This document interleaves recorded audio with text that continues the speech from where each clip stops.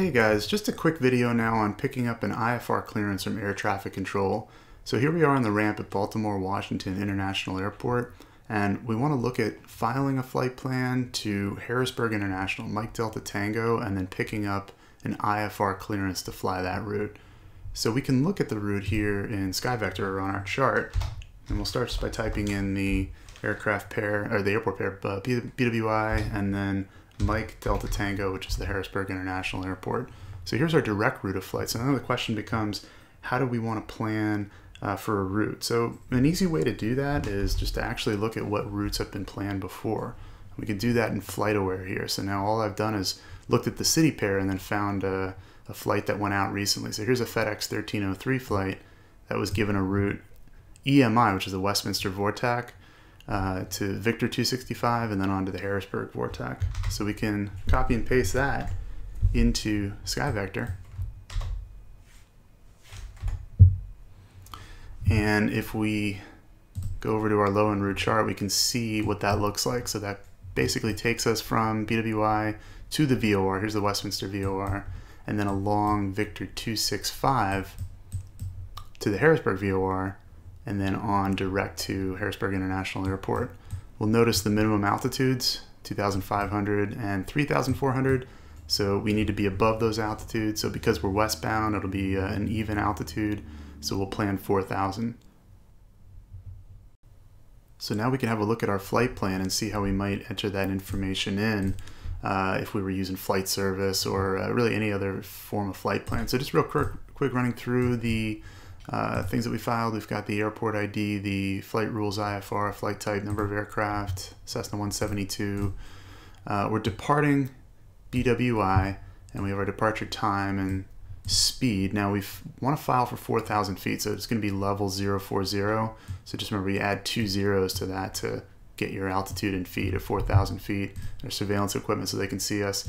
Now here's that route of flight that we found on FlightAware and that we put in SkyVector. So that's what we're going to file as our desired route of flight. Definitely want to have that information with us. We don't want to lose that after we filed because the air traffic controller, as we'll see, might refer to it.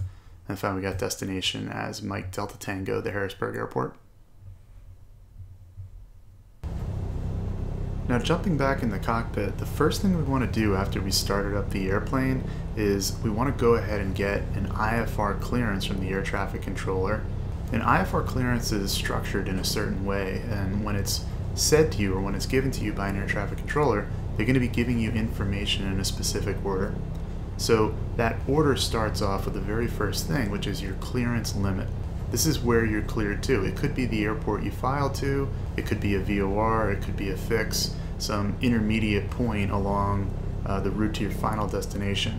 99 times out of 100, it is going to be that final destination you filed. So we would expect the clearance limit to be the airport we filed for, Harrisburg. Next is the route of flight. Now we filed our route of flight, but that doesn't mean air traffic control is going to give us that route. They could give us an amended route clearance, or even when we're airborne, the air traffic controller down the road might change it up again. So here, when we get our clearance, we'll be writing down our route of flight. Next is the altitude. Sometimes we'll be cleared to like an initial altitude and then told 10 minutes later, or 10 minutes after departure, to expect a final altitude. Or they might just give us one altitude. I suspect on a shorter flight, we might just get one assigned altitude. Next is the frequency. This is the departure frequency. This is the controller that you're going to be talking to as soon as you're off the runway, as soon as you're done talking to the tower at the airport that you're leaving from. So this is going to be the first air traffic control really radar facility that's going to be handling you on the route of flight. And you can imagine it gets really busy after you've taken off on an IFR flight. So the last thing you want to do is have to fumble for this frequency. That's why we're going to write it down when they give us the clearance. And then finally is a transponder code, a squawk code as they call it. So this is going to be that 4-digit discrete code that we're going to put on our transponder so that they can associate the flight plan that we filed with the aircraft that they see on their radar screens. So you notice that the structure of how an IFR clearance works gives us this nice sort of nifty acronym of CRAFT, C-R-A-F-T. Clearance limit, route, altitude, frequency, and transponders. So now we're going to use that acronym and we're going to write down, we're going to structure our IFR clearance, our instruction in that way so that it's easy for us to understand and it's easier for us to read back once the air traffic controller gives it to us.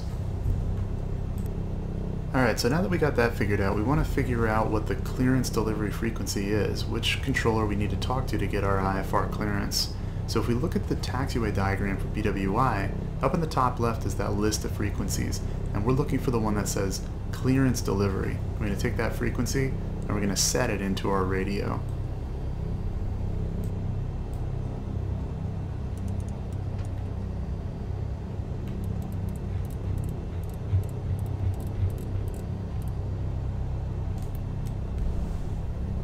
So we'll just listen on the frequency for a minute here just to make sure nobody else is talking so we're not interrupting anybody else's IFR clearance.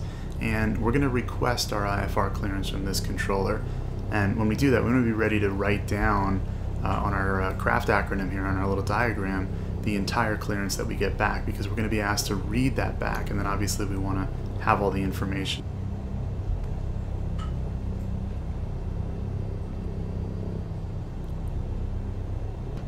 Baltimore clearance, Cessna 90334 Hotel, looking to pick up IFR clearance to Harrisburg. Cessna 909, correction, Cessna 90334 Hotel, Baltimore clearance. Good evening, sir. Clearance request standby one. Roger. So now the controller told us to stand by. What's happening on the back end is that the controller is looking for our flight plan and is going to take a look at it for reasonableness, making sure that the route that we filed is reasonable, that the altitude is reasonable and legal. There shouldn't be a problem, right? Because we picked our route straight off of FlightAware, which is just based off of previous aircraft getting routes. The altitude is reasonable because we are above the minimum en route altitudes for the Victor Airway, and we're following the West-East convention by flying even 1,000 altitude on a westbound course. Cessna 34 Hotel, Clinton available by straight copy. 90334 Hotel, ready to copy. 9334 Hotel, you're cleared to the Mike Delta Tango Airport via radar vector direct Echo Mike India, and then as filed, maintain 4,000. Departure 128.7, squawk 2435. Okay, Cessna 90334 Hotel is cleared to Mike Delta Tango, the Harrisburg Airport, via radar vectors to the Westminster VOR, Echo Mike India, then as filed, climb to 4,000.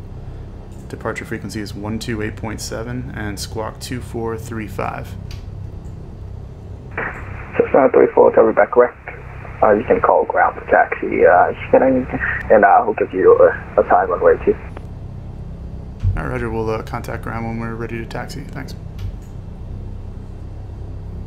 Okay, so we got our clearance and we were able to write down everything. You notice that there's some acronyms that we use, just things to make things a little bit quicker, a little shorthand when we're writing things out.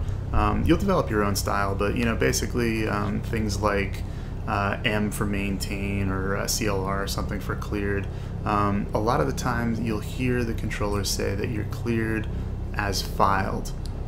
So this is why we said before that it was important that we keep our filed route in, just because let's say we have a really, really long route that we filed for. The controller just says, okay, you're cleared as filed.